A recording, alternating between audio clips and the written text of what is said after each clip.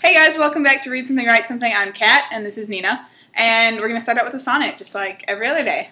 Sonnet number 4. Unthrifty loveliness, why dost thou spend upon thyself thy beauty's legacy? Nature's bequest gives nothing, but doth lend, and being frank, she lends to those are free.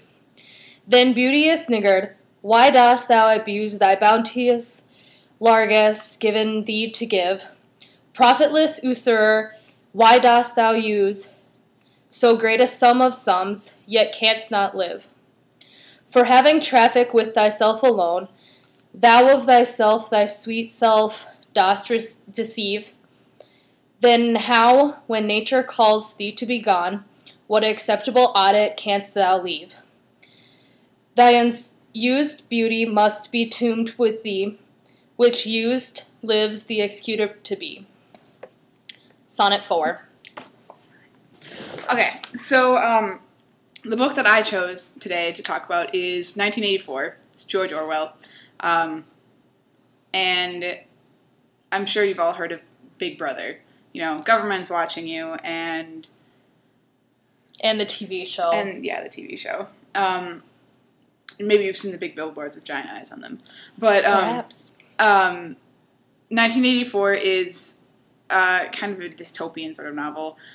It's all about the society and the brotherhood who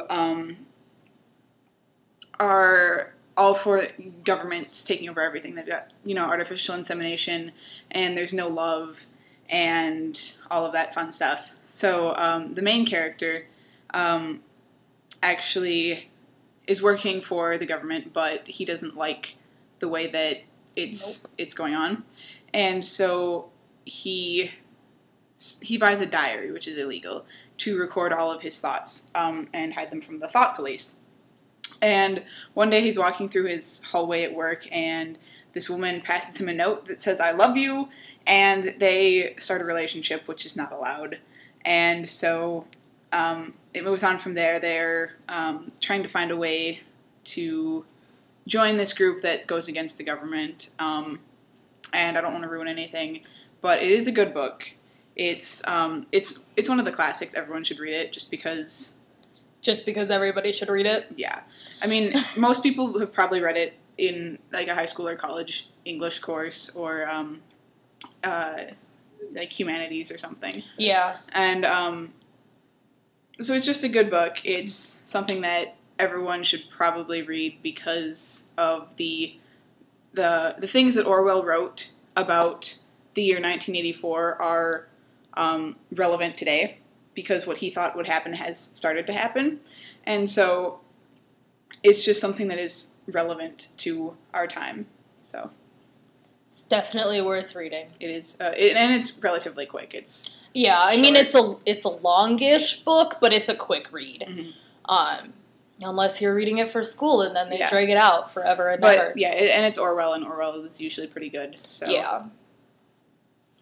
So okay, Nina has the word of the day. So our fourth word of the day is anomaly.